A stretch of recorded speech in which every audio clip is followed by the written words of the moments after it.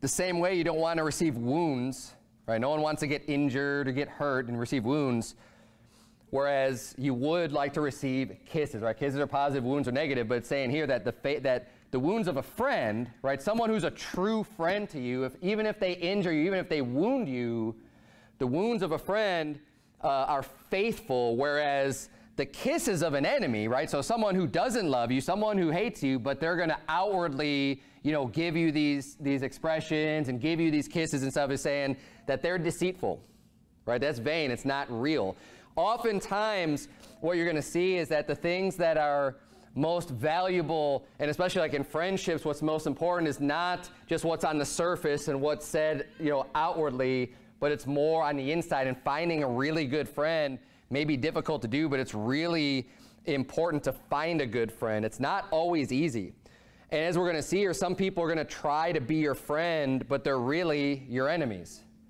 Just like the Bible's talking about here, the kisses of an enemy are deceitful. Right? Someone trying to gain your favor, but they don't really care about you, but they're going to do this outward stuff to try to win over your affection, whereas someone else who might actually really care about you, they may injure you, so to speak, with a rebuke, with an open rebuke, right? And you might receive that, but they're the ones that actually cares about you, as opposed to an enemy that doesn't care about you at all, but is going to give you the kisses and say the right things, but at the end they don't have any care or love for you at all inside their heart. It's just a facade.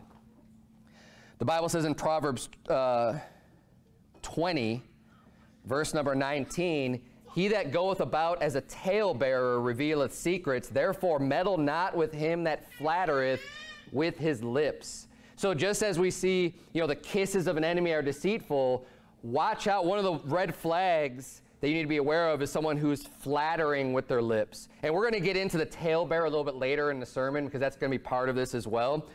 But when you're making friends with people, you need to be aware. Okay, and this is just a warning. This isn't to make anyone freak out, but it's wisdom that we need to have. We need to be aware that church is a place where you can find some of your best friends in the world. You can find people who love God, good people that are going to be there for you through thick and thin, and hopefully find some of the best friends you've ever had within church, and especially within a church like this where we've got a great church, a great group of people. But it's also a place where you can befriend some of your worst enemies. And we have to be aware of that. I don't say that so that everyone can be like on a witch hunt or on a hair trigger to try to like figure out, okay, who's the Judas? Is it you? Is it, and have that type of an attitude, right?